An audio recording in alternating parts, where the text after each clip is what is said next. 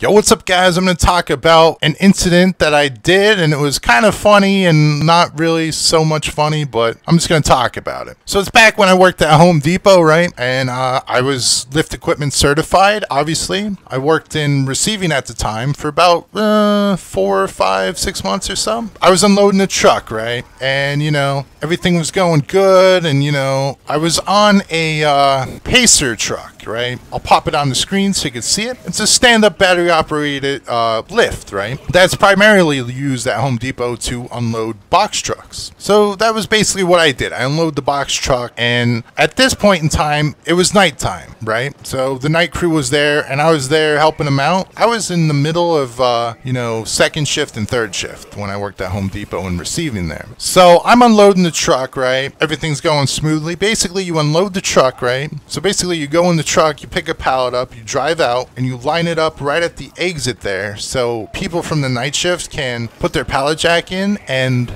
take the product where it needs to go, set it in front of where it goes so it's easier to put out. That's basically the process, right? So this time I'm going into the truck and there's a pallet of paint.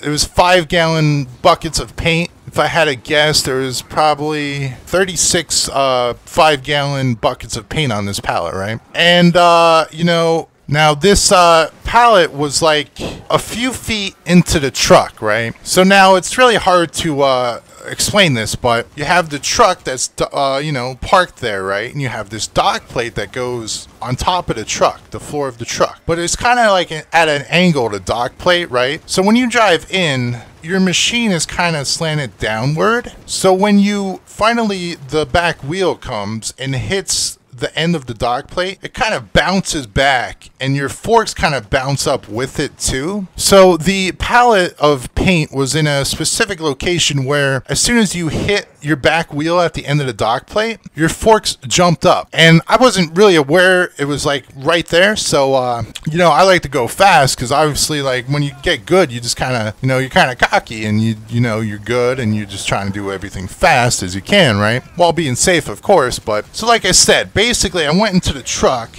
I hit the end of the dock plate, and my forks bounced up, right? And right where they were bouncing up, I was going into this pallet, but they bounced over the pallet and hit the paint, right? A bucket of paint, a 5-gallon bucket of paint. So I back up and I look at it, and it looks fine. I guess I just kind of slid under the bucket, or so I thought. So then I just reversed and went back in, picked the pallet up. I put it out by the exit, so a guy on a electric pallet jack can pick it up and take it to where it goes, because obviously it's really heavy, so we use the electric pallet jack to make it easier to transport, for the heavy stuff. So I'm just going about it. I'm like, okay, well, nothing happened, so I'm just doing it. I'm doing my thing, and everyone's freaking out.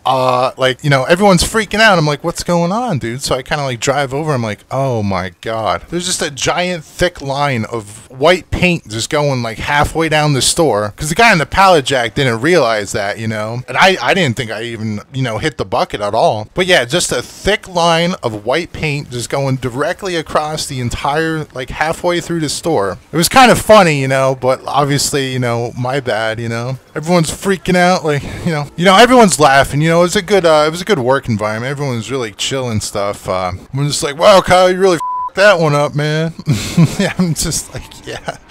It was kind of funny. Actually, the managers cleaned it up too, which was really cool. I was like, wow, thanks guys.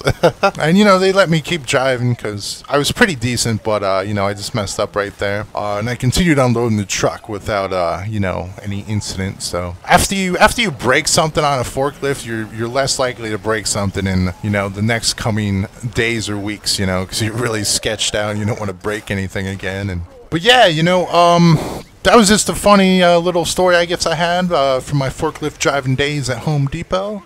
So yeah, that's really it for the story there. I hit a 5-gallon jug of paint, didn't realize it. The guy drug it halfway across the store, and there was just a thick line of paint just all the way down. It was kind of funny, so, got made fun of, for a couple days after that, but, that's how it is. But yeah, that's it for the video, guys. Hope you enjoyed, and peace out.